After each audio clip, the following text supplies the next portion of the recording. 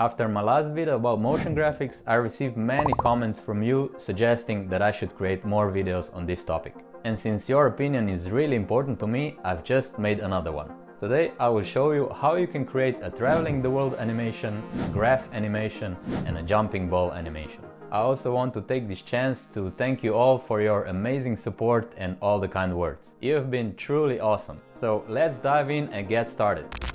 As usual, open CapCut and create a new project.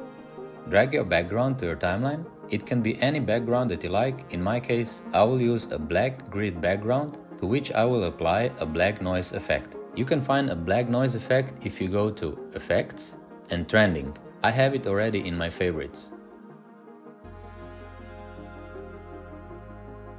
You can also set the speed of the effect.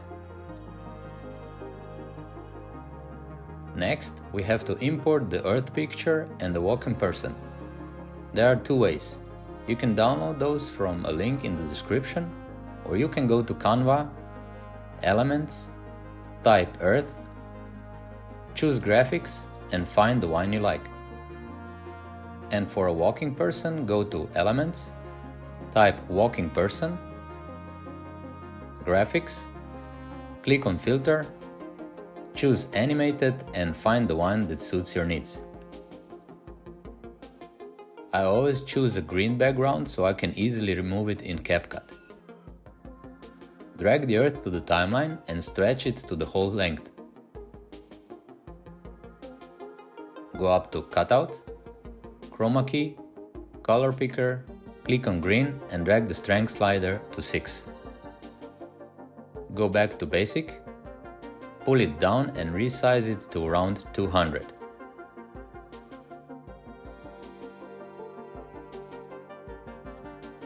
Then pull down the walking person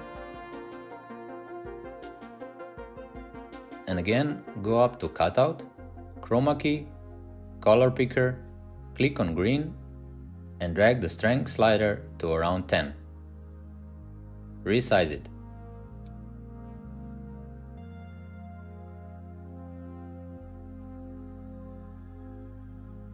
Now highlight the Earth, move playhead to the beginning, go up to Basic and click on Keyframe on Position and Size. Move playhead to the end of the walking person and write -450 to the rotation box. If we would put only 450, the Earth would be spinning in the wrong direction. Let's play it now.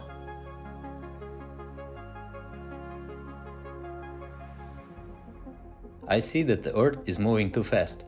We can fix that just by dragging this keyframe further away like this.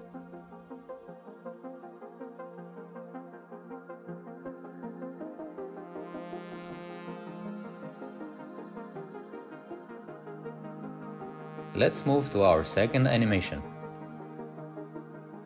Go up to Text, add default text and write 4 times dash. Scroll down to the character and set it to -2. Scroll down, uncheck Uniform Scale and increase the scale width.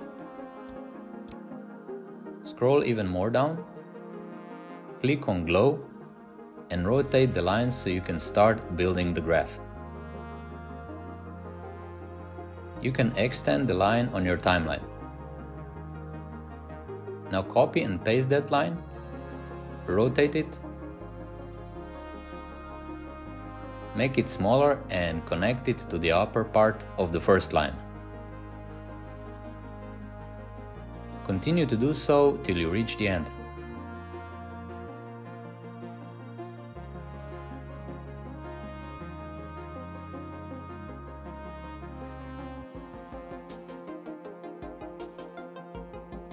Now highlight all the lines, right-click and create a compound clip. Move your playhead to the beginning, go up to Mask, choose Horizontal, rotate the line to -120 degrees, set the feather to 5, and drag it to the left so you don't see the graph anymore. Click Keyframe on Position, Then move your playhead to, let's say, 5 or 6 second mark and drag the line to the end of our graph. And if we play this now, we have a nice animated graph.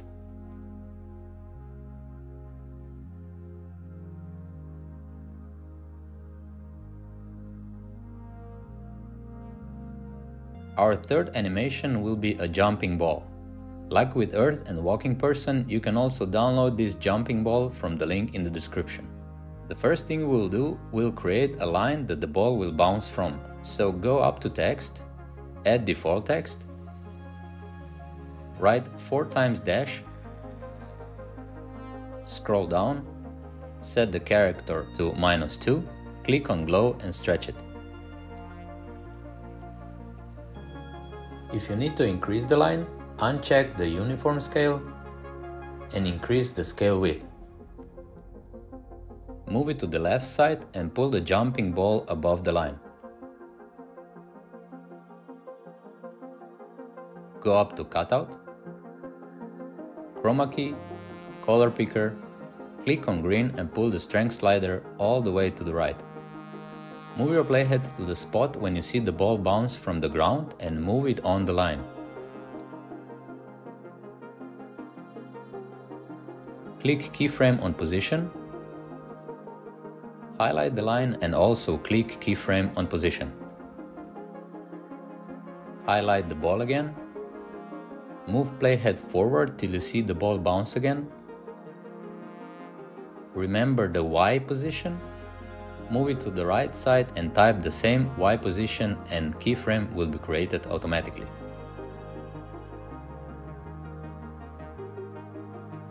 Now highlight the line, remember the Y position,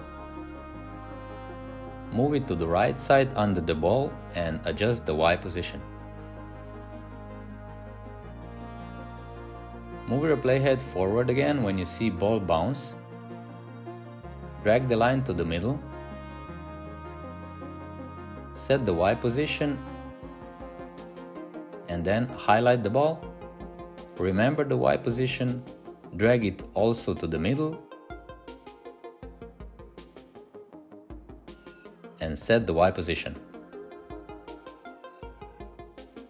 And if we play it now, we have a nice animated jumping ball.